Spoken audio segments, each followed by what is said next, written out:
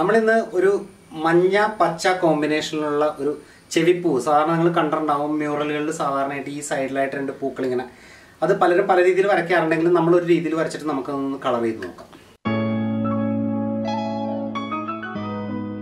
എല്ലാവർക്കും ആർട്ട് വിത്ത് മനോജ് മഥശ്ശേരിൽ അടുത്ത എപ്പിസോഡിലേക്ക് സ്വാഗതം.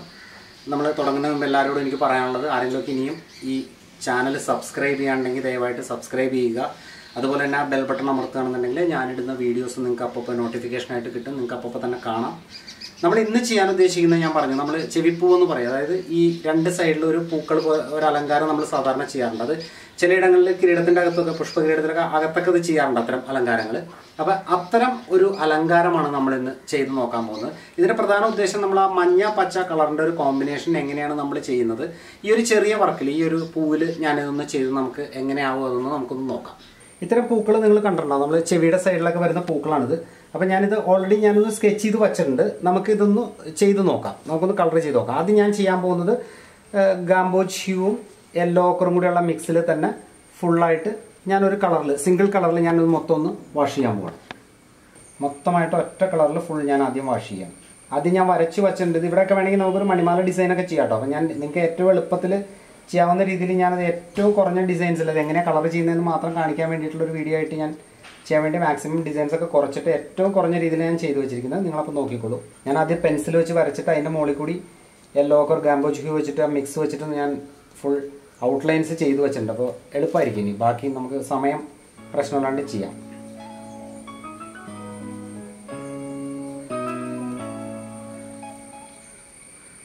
ഇതൊന്ന് ഉണങ്ങിയിട്ട് നമുക്ക് ഒരു കോട്ടും കൂടി നമുക്ക് ചെയ്യാം. എന്ന് വെച്ചാൽ കുറച്ച് ഡെപ്ത് കുറവാണ് ഇതിന്. അപ്പം ഞാൻ മഞ്ഞ ഫുള്ളായിട്ട് ചെയ്ത് വെച്ചിട്ടുണ്ട്. ഇനിയിപ്പോൾ ഞാൻ ചെയ്യാൻ പോണത് സാബ് ഗ്രീൻ വെച്ചിട്ട് നമുക്കിത് മഞ്ഞയും പച്ച അങ്ങനെ ഓരോന്ന് ഇടകലർത്തിയാണ് നമ്മൾ ചെയ്യാൻ പോകണം. അപ്പോൾ ഞാൻ ആദ്യം ചെയ്യാൻ പോണത് സാബ് ഗ്രീൻ വെച്ചിട്ട് സെൻറ്ററിലെ ഒരു പീസ് നോക്കിക്കൊള്ളുന്നതാണ്. ഞാനൊരു ഷെയ്ഡിങ് പോലെ തന്നെ ചെയ്തു പോകുന്നത് കണ്ടോ.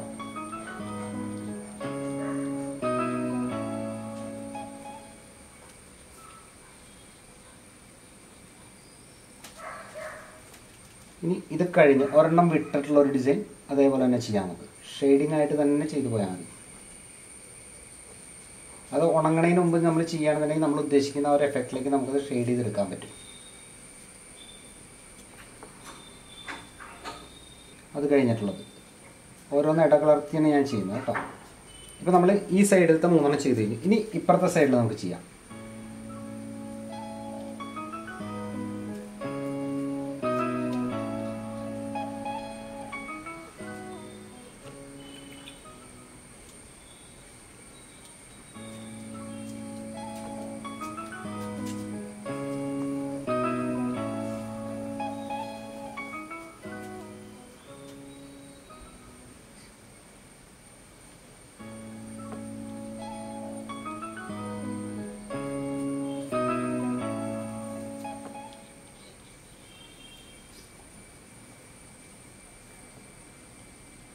ഇപ്പം നിങ്ങൾക്ക് നോക്കിയാൽ കാണാം, ഞാൻ പച്ച ചെയ്ത് കഴിഞ്ഞു. ഇനി ഞാൻ ചുമപ്പ് എടുക്കണം. അതായത് നമ്മുടെ സ്കാർലറ്റ് ലേക്ക് എടുത്തിട്ട് ഞാനത് ചെയ്യാൻ നോക്കുള്ളൂ. നിങ്ങൾ വളരെ സിമ്പിളാണിത്. എല്ലാവരും വരയ്ക്കണ കാണുന്നൊരു ഡിസൈനാണ്. പക്ഷേ ഇതെങ്ങനെ കുറച്ചും കൂടി ബെറ്റർ ആക്കാം എന്ന് കാണിക്കാൻ വേണ്ടിയിട്ടാണ് ഞാൻ ഈ വീഡിയോ ചെയ്യുന്നത്. ഇതുണ്ടോ, ഉണങ്ങുന്നതിന് മുമ്പേ നിങ്ങളിങ്ങനെ ചെയ്ത് കഴിഞ്ഞാൽ നിങ്ങൾക്ക് വളരെ നല്ല റിസൾട്ട് കിട്ടും. ഇതിന് വളരെ സിമ്പിളായിട്ട് ചെയ്താൽ മതി. എപ്പോഴും നമ്മൾ മ്യൂറലിൻ്റെ ഒരു പ്രത്യേകത കൂടിയാണത്. എപ്പോഴും നമ്മൾ ഏറ്റവും സിമ്പിളായിട്ട് വാഷൊക്കെ ചെയ്യണമെങ്കിൽ നല്ല ഭംഗിയായിരിക്കും അത് കാണാനായിട്ട്. എപ്പോഴും വെള്ളം തന്നെയാണ് ഞാൻ കൂടുതൽ ഉപയോഗിക്കുന്നത് വാഷിന്.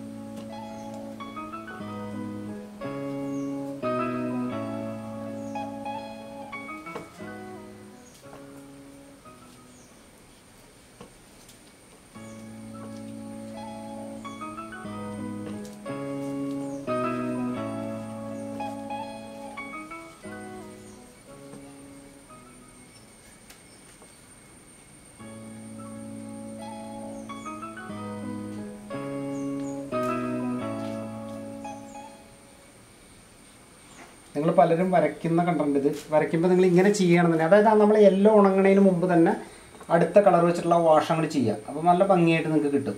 ഇങ്ങനെ ഒരു വര വരച്ചിട്ട് ഔട്ട്ലൈൻ മാത്രം നിങ്ങൾ ആദ്യം ചെയ്തിട്ട് വെള്ളം വെച്ചിട്ട് അങ്ങോട്ട് സ്മഡ്ജ് ചെയ്താൽ മതി അതിലേക്ക്.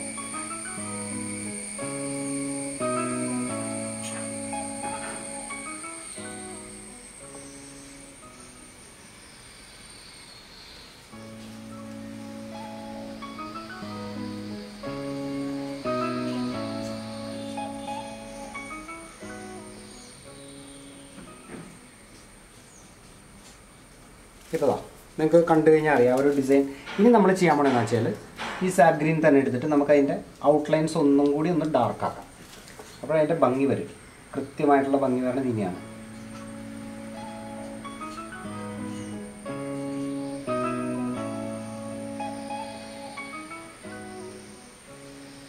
കണ്ടോ?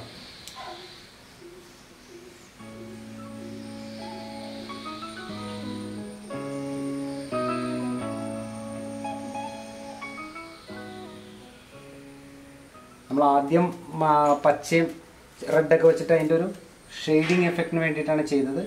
ഇപ്പം നമ്മൾ അതിൻ്റെ ഒരു ഔട്ട്ലൈൻ പോലെ ചെയ്യണം, ഏറ്റവും എക്സ്പെരിമെൻ്റലായിട്ടൊരു ഔട്ട്ലൈൻ തന്നെ ചെയ്യണം. അപ്പോൾ എന്താ വെച്ച് കഴിഞ്ഞാൽ അതിനൊരു ഭംഗി കൂടും, അതിനൊരു മിഴിവ് കൂടും. ഇനി നമ്മൾ ബ്ലാക്ക് ഇടുമ്പോൾ കുറച്ചും കൂടി ഭംഗിയാവും.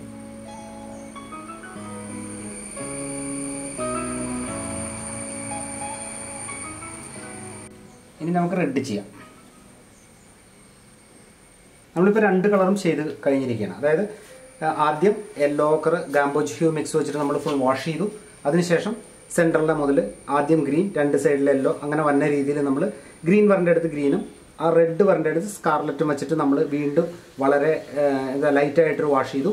അതിനുശേഷം നമ്മൾ അതിൻ്റെ ഒരു ഔട്ട്ലൈൻസും കൂടി അതേ കളർ തന്നെ വരച്ചു. ഇനി നമ്മൾ ബ്ലാക്ക് ചെയ്യാൻ പോകണം. എല്ലാ വരകളുടെയും പോലെ നമ്മൾ ഇതും ബ്ലാക്ക് ഇട്ടിട്ട് തന്നെയാണ് നമ്മൾ ഫിനിഷ് ചെയ്യുന്നത്. ബ്ലാക്ക് ഇടുമ്പോൾ നമുക്ക് ഞാൻ പറയാറുണ്ട് എപ്പോഴും, നിങ്ങൾക്ക് വേണമെങ്കിൽ കുറച്ച് ഇന്ത്യനിങ്ങും കൂടി ആഡ് ചെയ്തിടാം.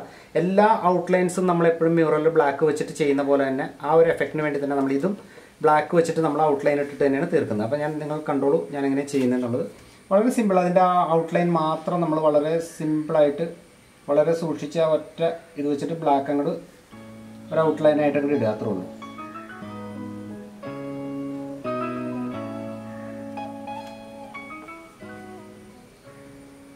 ഇതിപ്പോൾ പല മ്യൂറലുകളിലും പല രീതികളിൽ ആളുകൾ വരയ്ക്കുന്ന കണ്ടിട്ടുണ്ട്, പല കളറുകൾ ഉപയോഗിക്കുന്ന കണ്ടിട്ടുണ്ട്. ഇതിപ്പോൾ ഞാൻ ചെയ്യുന്നത് സാധാരണ നമ്മൾ പഴയ മ്യൂറലുകളിൽ കാണുന്ന രീതിയിലുള്ള 2 കളറുകളാണ്.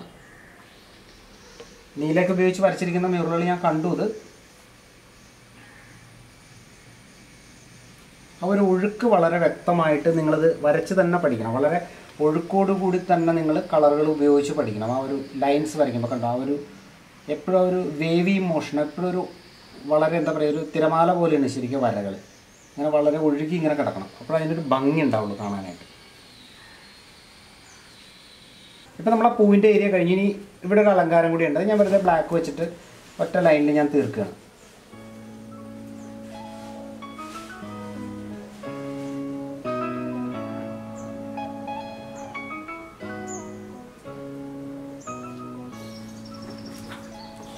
ഇത് വേണമെങ്കിൽ നമുക്കിതിൽ ഡിസൈൻസ് ഒക്കെ ചെയ്യാം, പക്ഷേ ഞാൻ ചെയ്യുന്നില്ല.